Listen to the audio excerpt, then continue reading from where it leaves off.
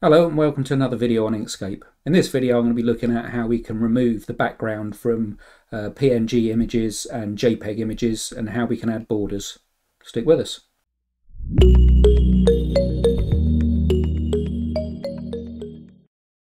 So let's start with the easiest image we've got here. We've got a PNG with a transparent background. So all we want to do is add a border to this.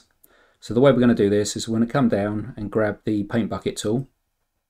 At the top we've got a few different settings that we can adjust. The first one is fill by. This is what determines where the boundary is. So at the moment it's set to visible colour.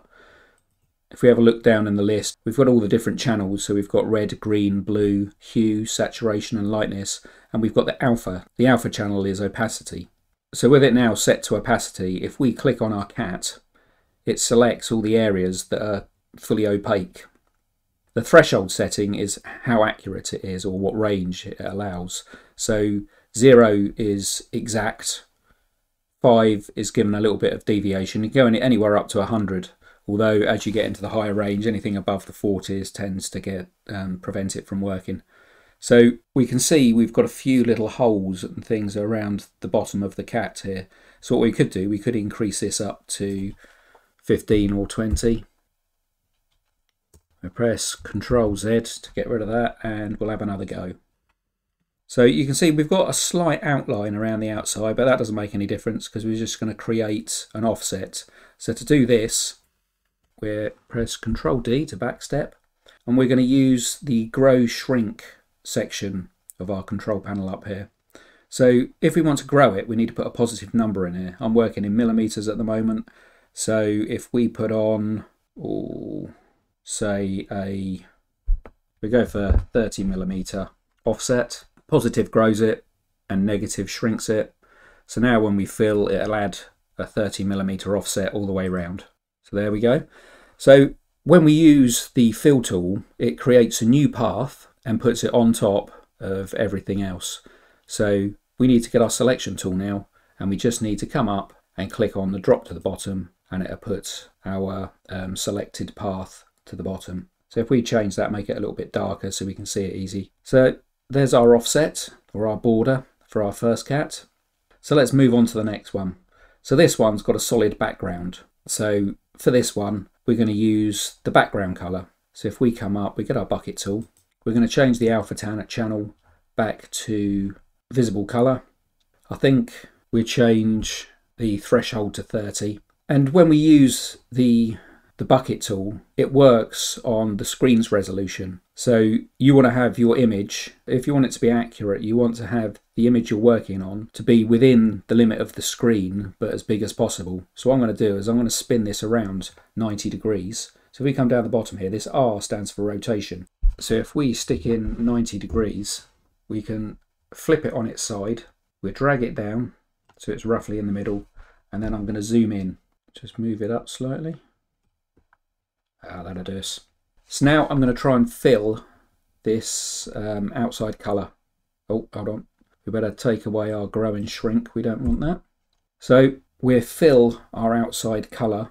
Now if we zoom in, we've got a very slight outline, but it's mostly filled.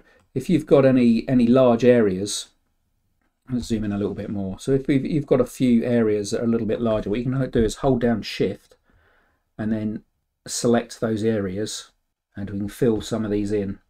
So when we do this, holding down Shift just makes it union to the selected path. Take a little bit of time there. So I'm not going to be too fussy about this. So you can see if you take a bit of time, is there any big areas that we want to get rid of? Hold down Shift and we try and get rid of that bit in there.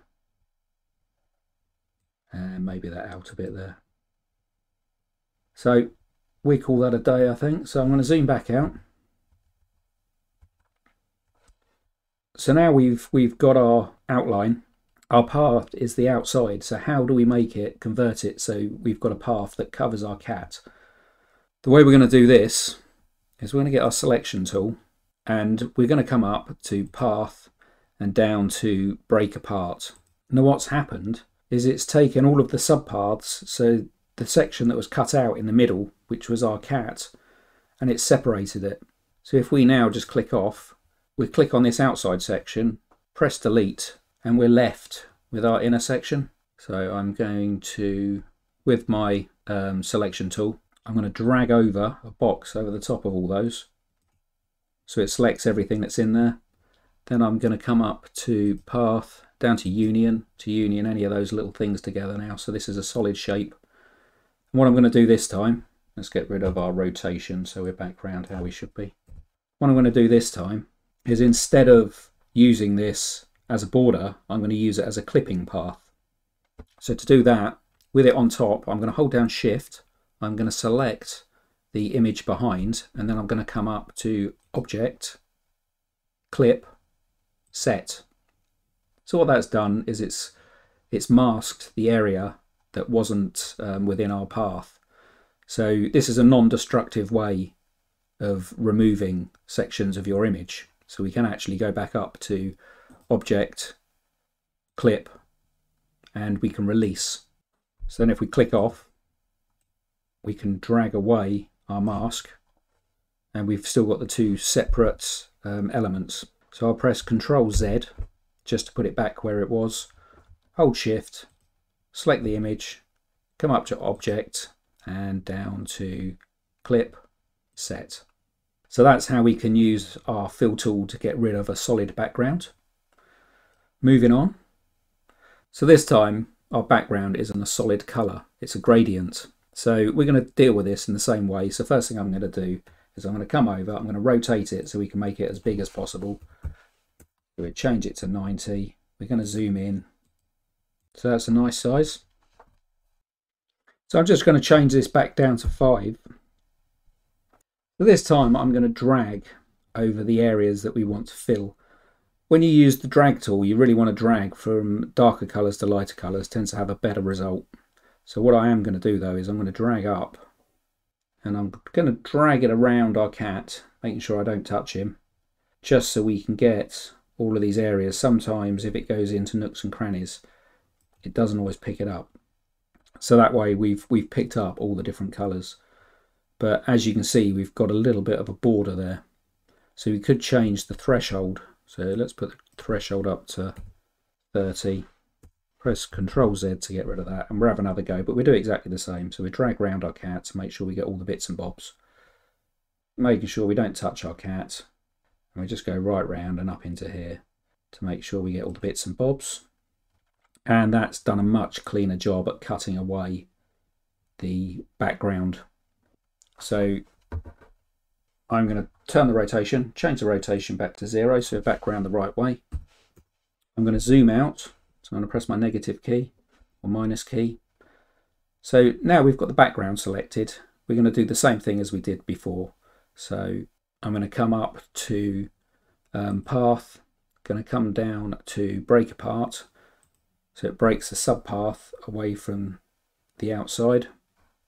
I'm then going to come up to, actually if we get our selection tool we can see the outlines or the bounding boxes. I'm then going to come up to actually click on the outside section and press delete. So now we've got the subpath only. So now we've got this subpath, which is the outline of our cat. We're going to use it for two things. Firstly, I want to use one copy of it to act as a clipping mask to get rid of our background, and then I'm going to use a second copy which we're going to offset to create a border around the outside. So to do that we need two copies. So I'm going to press, with it selected, I'm going to press Ctrl D to duplicate it. I'm then going to hold down Shift, select the image, and I'm going to use the first copy as a clipping mask. So we come up to Object, down to Clip, and Set. So we've now got rid of our background. So we're now left with the second copy of our filled area on top of our cat. So this one I'm going to use as a border. So to use this as a border we need to offset it. So I'm going to use, if I come up to Path, down to Dynamic Offset, and we get this diamond. So if we drag on this diamond we can stretch it to whatever size offset we want. Now we need to convert it back to a proper path. So to do that I'm just going to come up to Path, Object to Path, and that sets it as a path. we can then get our selection tool. We now need to drop this shape behind our cat. So we're just going to come up and we're going to drop it to the bottom. And there we have it. So we've taken away our graduated background and we've added an offset border. So moving on. So what's this one? I think this is a PNG. We're going to do this one slightly differently. So again, we're going to create a border around the outside, but this border is going to keep the colour that we've got as the background. So we're going to have an offset, but it's going to be coloured the same as the original colour that's on this image. So I'm going to do this slightly differently. Because we've got a black outline all the way around our cat, I'm going to use that black outline to create our clipping mask. So we're going to get our fill tool. We'll do our rotation trick again to get as much in the picture as possible.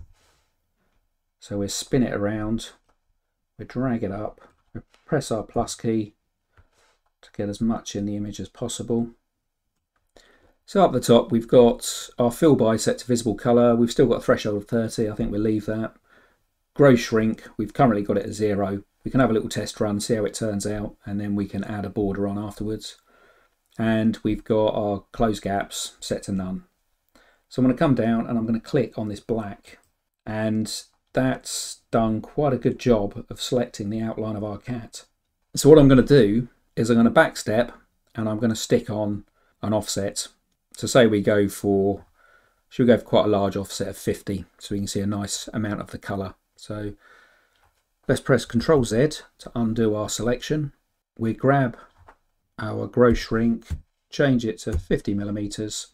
So now if we come in, select our black outline, and it's put an offset on that line of 50mm, which has given this nice border. So it's done quite a good job of putting this border around our cat, but we've got all these holes. So what we're going to do is fill these holes. So to do that, I'm going to get my selection tool. While our outline of our cat or our offset is selected, we're going to come up to path. We're going to come down to break apart. So this is split it. So each of the holes is a subpath in its own right. Now we've got all the subpaths separate. We're going to come up to path union to union them all together. So now we've got this solid shape. We're going to use this as a clipping mask. So if we hold shift, select the image behind, and then we can come up to object, clip, set. So what that's done is cut away the rest of the background. So it's left us with this nice coloured border. Let's turn it around the right way and we can see all of them. Change that back to 0. We come out a bit, move it back over. So as you can see, we've now got this offset, but it's got the original colour of the background. So I think that covers all our different options. We've just added an offset border to an PNG image that has a transparent background. We've removed the background from this one. We've removed the background and added a offset border of our own colour. And in this one, we've used the background colour and used a clipping mask to remove the sections of the background that we don't want. So hopefully that's covered everything. I hope you found it helpful. Thanks for watching. See you next time.